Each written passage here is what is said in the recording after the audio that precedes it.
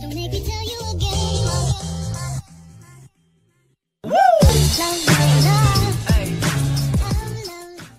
Thanks for stopping by, guys, and welcome back to Scrap Mechanic. Today we're going to be revisiting that line following AI that I made in the last Scrap Mechanic video.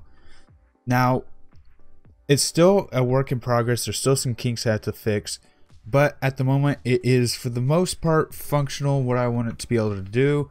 There are a few things I don't have ready and set up, and there's a few things I need to fix, but these are them. They're pretty much the same thing as that one over there, which is actually what I showed in the last episode, was this course actually. But pretty much that, rather than only being able to recognize 3 directions, these can recognize 6.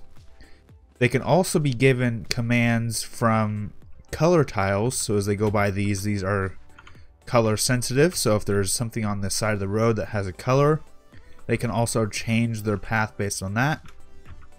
In the future, I'd kind of like to add carriages to these so you can ride with them. They're not the fastest, which is one thing I do need to note. They're pretty slow right now, but there are some things that some ideas I have that can probably fix that in the future. So I'm going to go ahead and get these started up, and then we'll talk about everything else once that's started. So that's brown, blue, and light blue. So let's get light blue, start him up, which he'll hit when these are at full length. Now these are actually different versions. I've just realized that, because these have 5, but this guy has 20. So I'm gonna delete these real quick and get a whole new batch of them. Now I only have 3 paths currently programmed on this course that we have here, but I could go up to 6. Let's paint these so we can tell the difference. So this is going to be dark blue,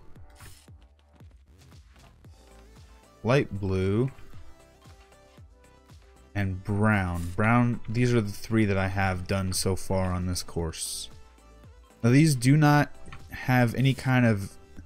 This course isn't set up for like navigating. These are only set up on loops right now for the sake of simplicity, so I can test some things.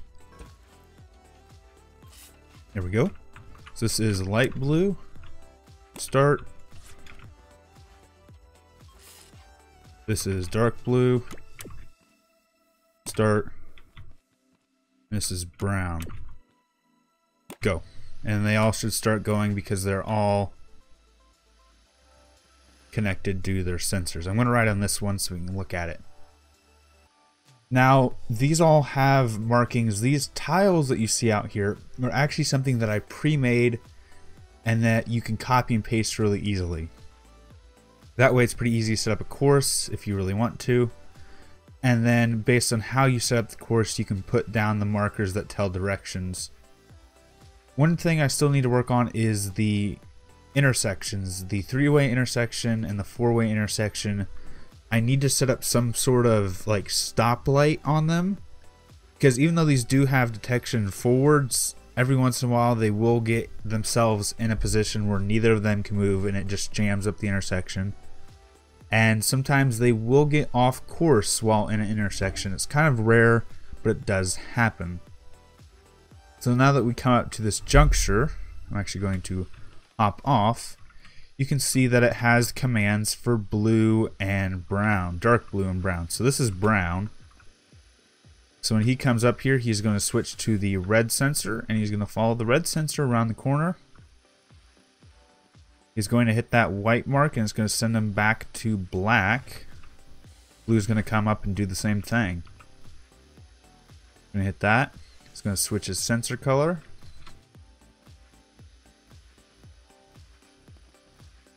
Whereas light blue doesn't have a command, so it'll go straight through this intersection.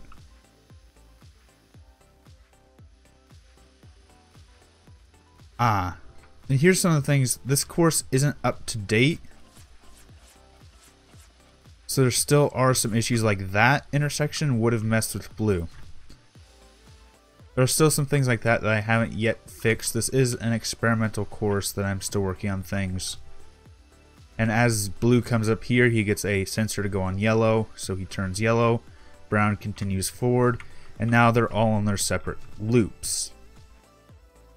I did already do some time lapse of this, so I will be showing that some point in this episode. I'm not exactly sure when, but it will be shown at some point.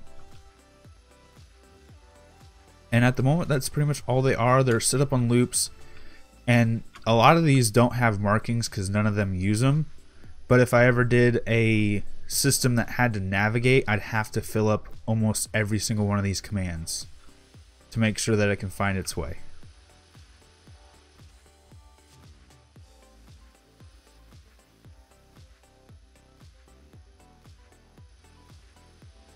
So light blue is going this way, hit a yellow mark, turn left. Blue is looping around. And I guess one thing I could do is, why don't you have a, oh, you're brown, your light's really dim. I guess I could walk these and show you the different courses that these guys would take. So right now it's just set up where they all start on that back area and then they come around. So blue and brown come this way.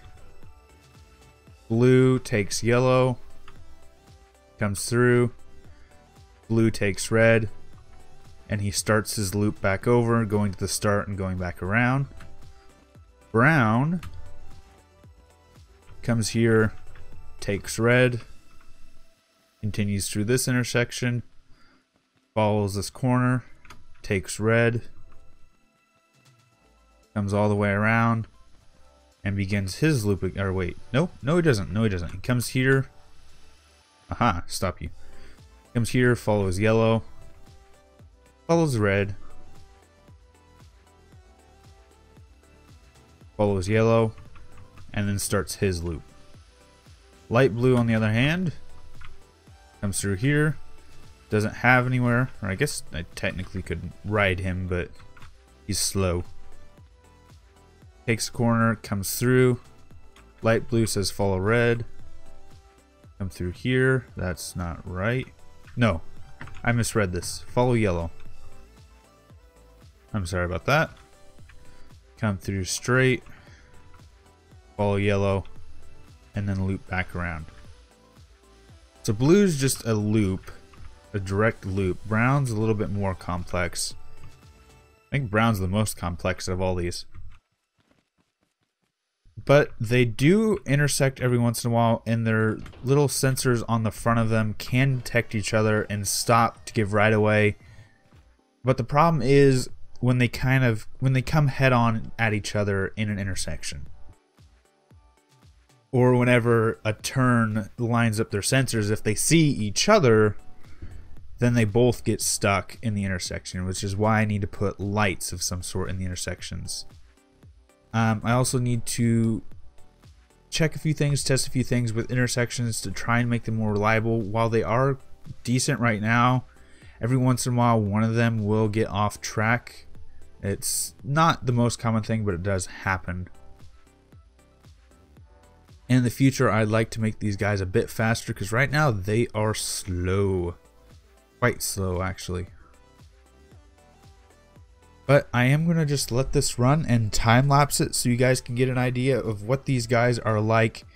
See them interact, see if they mess up. They probably will after a while because there are, like I said, issues that I still need to work out.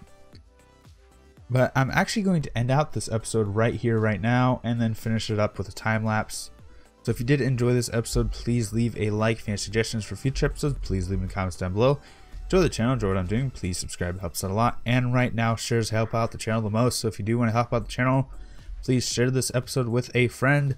Thanks for stopping by, thanks for sticking around, and until next time, peace.